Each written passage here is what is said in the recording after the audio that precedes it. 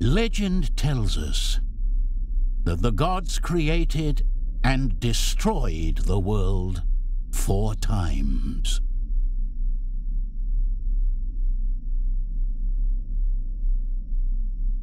A ray of light beamed down from the sky and struck the earth. From it flowed water, spilling out over the mountains and plains. With it, life was born. After their intervention, the gods observed how this life expanded. Patiently, they watched its evolution and development.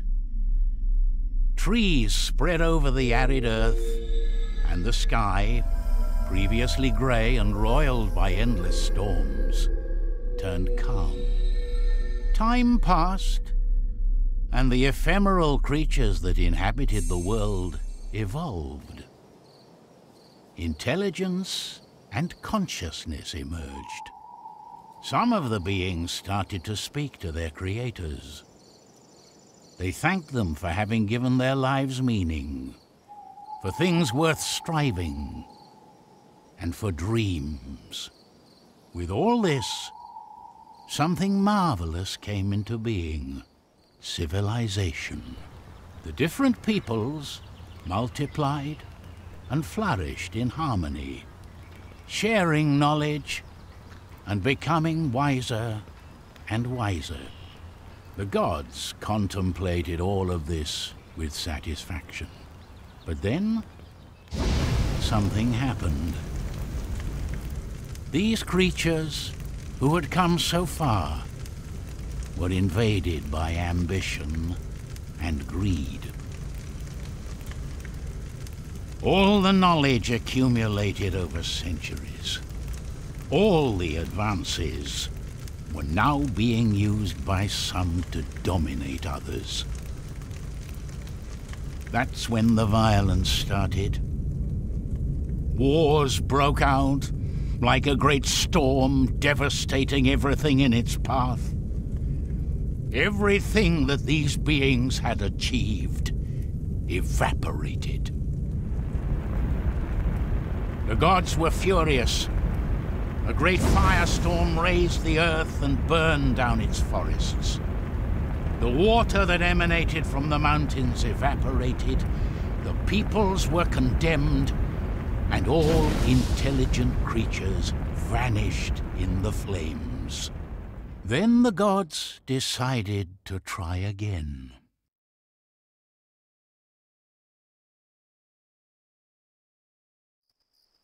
As the teachings of his master flooded his mind, Teku opened his eyes. In front of him he saw all the stars in the firmament. Suddenly he heard a fire crackling nearby. The last thing he remembered were the voices of alarm. His home was being attacked. Then he staggered to his feet. There was no time to lose.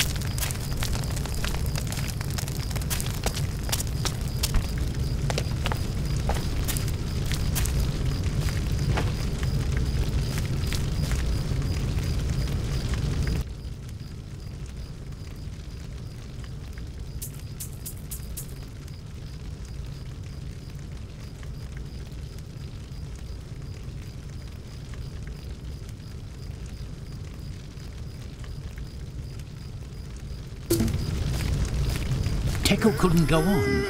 It was too dark.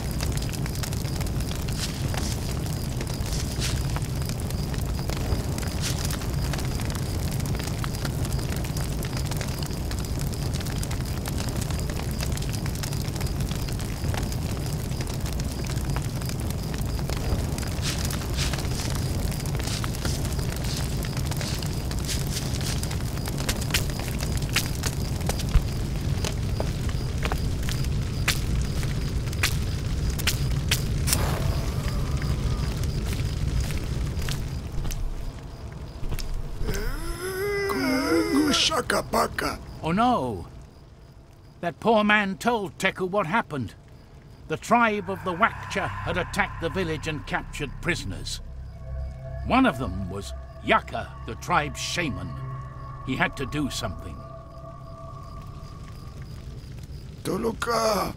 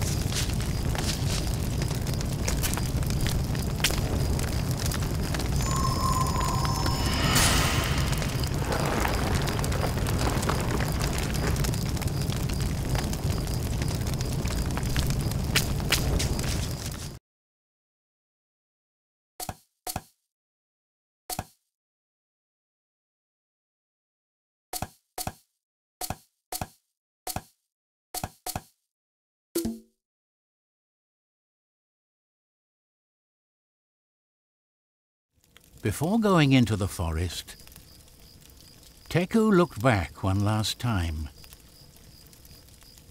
His village, once full of life, was now an immense flame that reared up against the darkness of the night sky. The few survivors left waved goodbye to Teku in a small gesture of hope.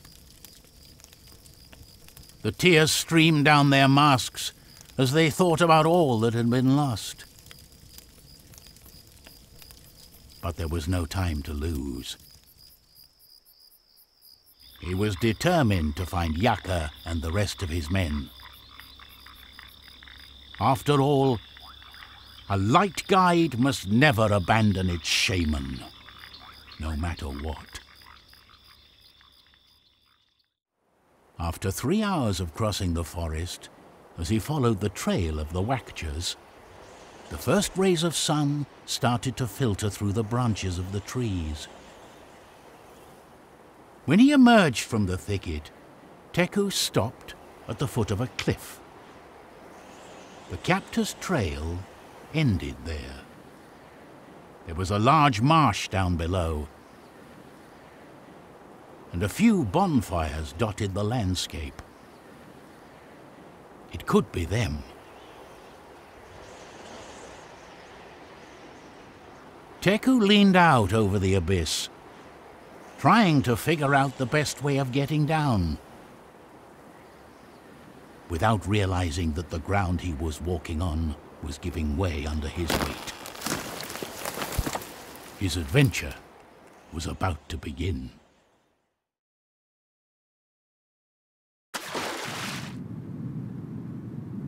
Wake up, Teku. Come on.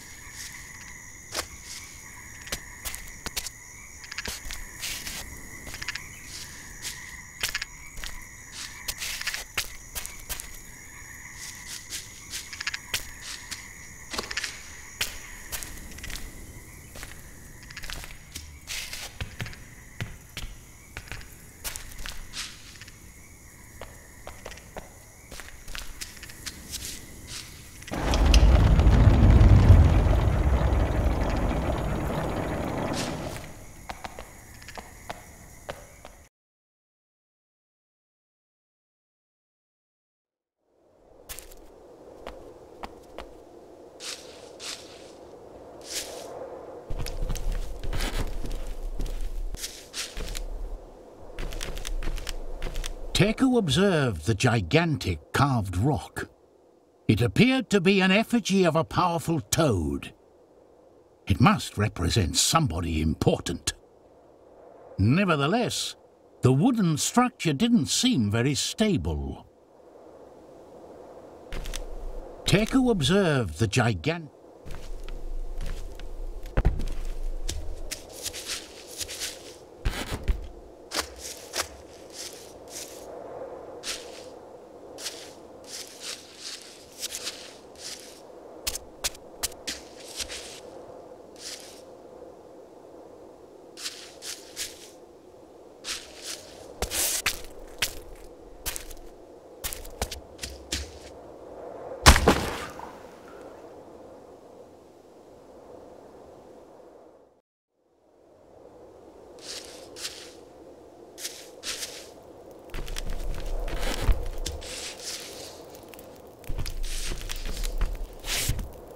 Teku observed that...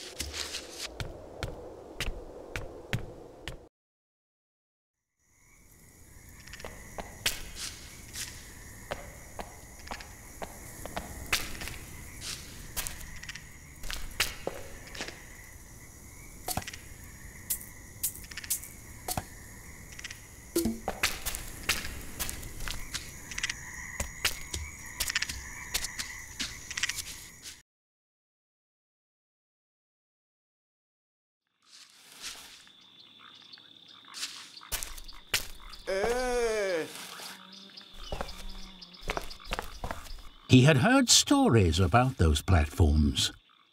The ancients used them to travel rapidly to distant places.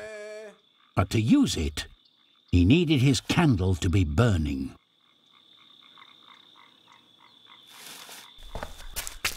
Teku immediately recognized the man who was asking for help. It was one of the bodyguards of Yaka, his tribe shaman. He had to help him, but how could he get to him?